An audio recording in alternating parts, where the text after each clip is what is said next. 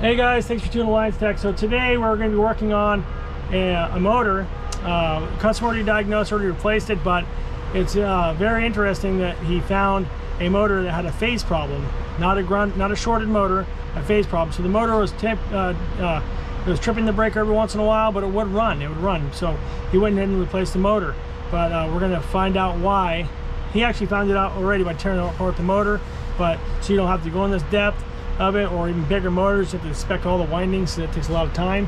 You can use a milliometer here, or in this case, in this type of failure here, you can actually use a high-end Fluke meter here. It doesn't give you a precise reading like the milliometer will, but it does give you a reading that's a little different here.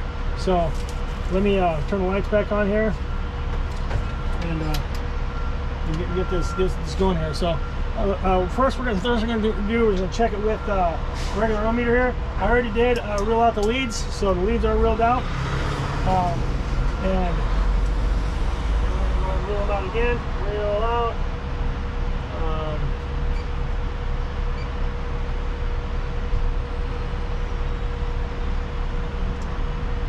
Okay, so we're on low ohm value, and I did reel out the leads here. Okay, cool. We are reeled out. So leads are calibrated to their length right now. So we're going to go ahead and go through and check this now. So we're going to go from line 1 here, line 1 to line 2, and we're going to get the reading here. So line 1 to line 2, we are at 1.14. 1.136.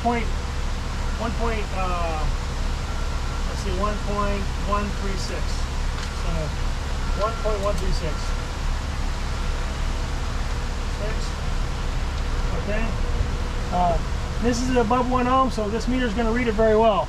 But below 1 ohm, bigger motors will be below 1 ohm. So this is kind of a small motor.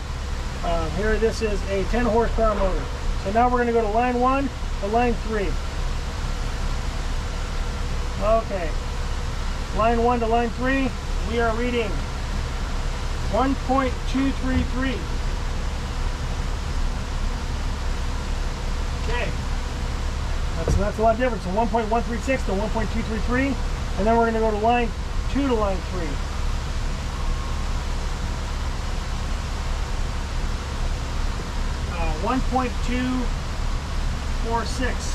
1.246. Okay. All right, and now we're going to compare it to the readings we get on a milliometer, which are going to be pretty comparable. Because this meter does have a low ohm value reading in it, but it does not really read correctly below 1 ohm. So since we're above 1 ohm, we're going to just compare it to our milliometer here. We're going to set this to 200 milliohms since we're above 1 ohm. 1,000 milliohms is 1 ohm. So let's go ahead here, and we're going to go to get some nice connection points here. We can tie this meter onto it, clamp it on real nice. There, make sure you get these things. Make sure you get all strands in there because they'll be different. So the black one goes on the outer. So line 1, we're going to put this one on line 2. So line 2, the black goes to the outer, and your sensor lead reading it goes to the inner. So here you go. Make sure you're clamped onto the wire good there. And same thing with line 1 here. We're going to go to line 1 and make sure the green is on the outer. Make sure red is on the inner. Okay, here we go. Just going to go through and test that right now. And we are going to be at 1151. So the first one, line 1 to line 2 is 1151. 752. Okay, cool.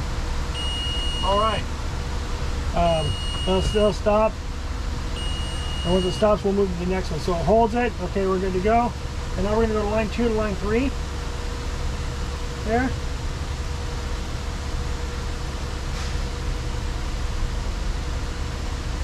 Okay, cool.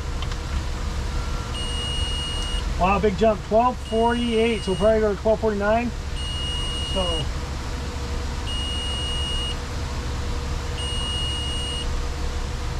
almost the same readings as my other meter here. But this milliometer is just really designed to go below 1 ohm. So between 0 ohms and 1 ohm. This is just the difference between the two meters. So 1249. Okay, I like the hold feature on that. That's really nice.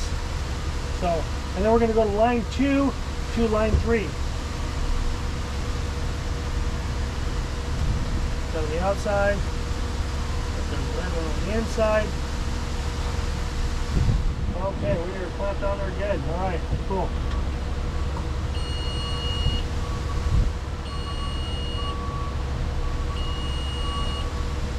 All right, 1259. Well, that's the large. That's a big number. So 1259. So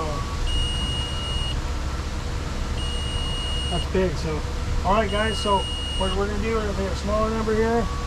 Let's check the percentage on this real quick. And I said 3%, right? So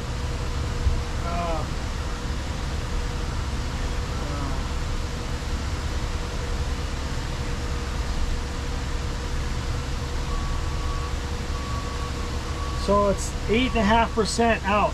So this motor is bad. So we're at 8.5% right now. So the reason why this motor is at 8.5% is because it's something you can physically see it. You can see the issue. So let me show you here. Let me grab my little flashlight here. Let me show you what's going on over here. So if you look here, probably might not see this, but look at that right there. Yep. So like a piece of, like a nicked it here or whatever nicked it there. It looks like maybe a piece of ice got stuck on the fan of the motor. Has a little fan built into it, and it probably slung and cut this or nicked it first and cut it. Typically it wouldn't be like it did it over here too. You can see right there it kind of did the same exact thing to that winding over there. So yeah, it's not supposed to be you're supposed to be within 3%, and we are 8.5.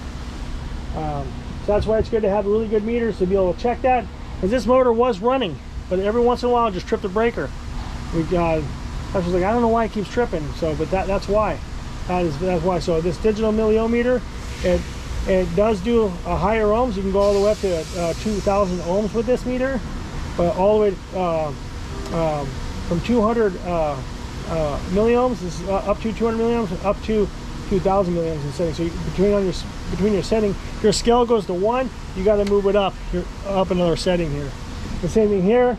You got a low ohm value here on this meter here. That's what I use. I did rule out the leads, so I wasn't measuring the resistance of the leads here, and I was able to check the windings, and the readings are pretty much almost identical. Not really identical, but if you take the decimal point out, the Fluke meter was 1136, or put the decimal point back in, 1.136 ohms, and the milliometer was 1.152 ohms on the first one there, from line 1 to line 2.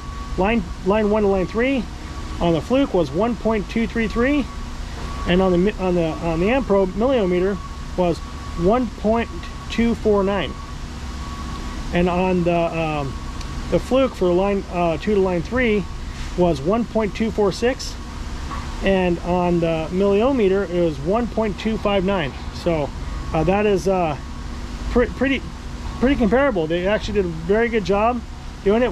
Then again, we're above 1 ohm. So when I get a bigger motor that has a similar issue, I'll show you guys how why I originally bought this motor, because some of these bigger motors, the resistance is so low that these meters can't pick them up. You can't pick up that resistance. But this meter, kind of cheating, does have a low ohm value on it, so it was able to read out 3 extra digits after the decimal point. Usually some meters won't read that out. It'll read like 1 decimal point after, 1.2, 1.1. But if you're a 259 and you're like let's say 1.259, and then you're 1.2, where's the rest of the numbers? You don't have those numbers, so you need those numbers to be able to compare to make sure you're within that 3%. So thanks for tuning in, you guys. Make sure you like and subscribe, and I'll see you on the next one.